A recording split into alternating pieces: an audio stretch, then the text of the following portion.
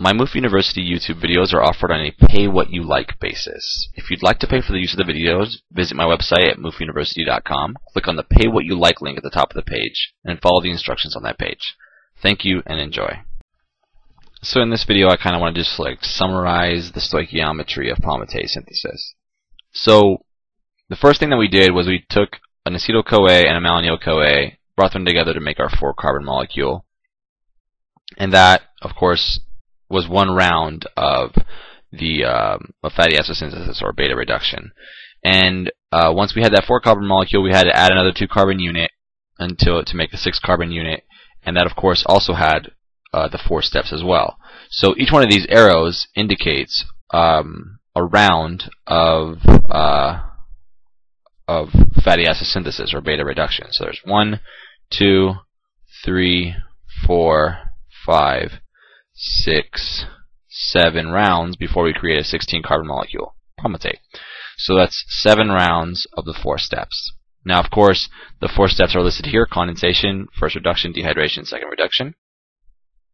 Each condensation reaction required 1 malonyl-CoA, and it would release 1 carbon dioxide.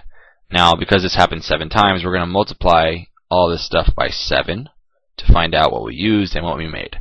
So we used a malonyl-CoA because that was required, and 1 of them in each condensation step. So 7 condensation steps total means we used 7 malonyl-CoAs.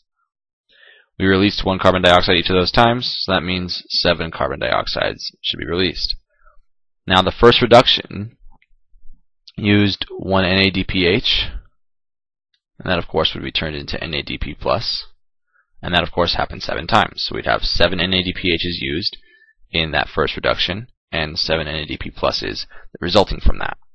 Dehydration, that releases or creates 1 water. That doesn't actually use anything up, right? It takes the H and the OH from the molecule, from the beta-hydroxyacyl ACP, and so nothing else is used.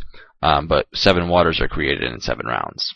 And in the second reduction, as far as what it uses and what it creates, it's identical to the first reduction. So we have NADPH is there, and then an NADP plus here. So 7 and 7, just like it was for the first reduction.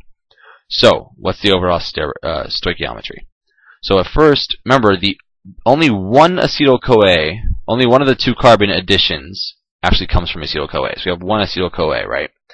The rest come from malonyl-CoA, and we used 7 of those. We also used 14 NADPHs.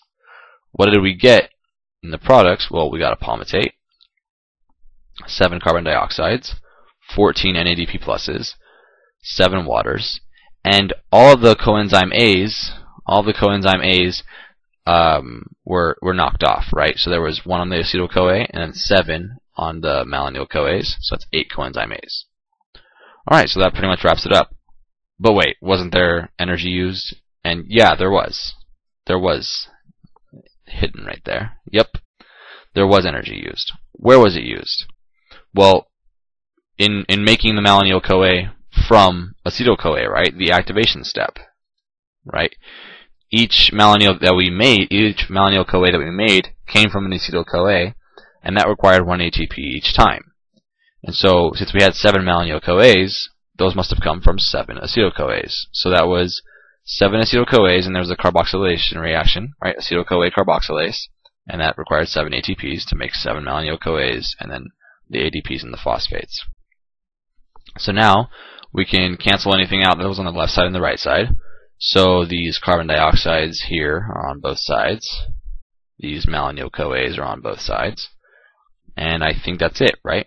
So what do we end up with? The overall stoichiometry is that we had 1 plus 7 acetyl-CoAs, so 8 acetyl-CoAs, and then we had 14 NADPHs and 7 ATPs used to create 1 palmitate, 8 coenzyme A's, 14 NADP pluses, 7 waters, and 7 ADPs and 7 inorganic phosphates. So now, bear in mind that this only includes the, as far as this energy, I'm going to put a little star here, this only includes the amount of energy that was used to activate the acetyl-CoAs to malonyl-CoA. This doesn't include the anything that comes before it. So this only includes the activation of the acetyl-CoAs to malonyl-CoA and the actual reactions of beta reduction or fatty acid synthesis. This does not include the energy used to transport the acetyl-CoAs from the mitochondria to the cytosol. And there's energy used there, as well as NADH used in that process. So, but this is just for everything starting from the activation of acetyl-CoAs. Hope that video was helpful to kind of understand the stoichiometry of palmitate synthesis. Thanks for watching.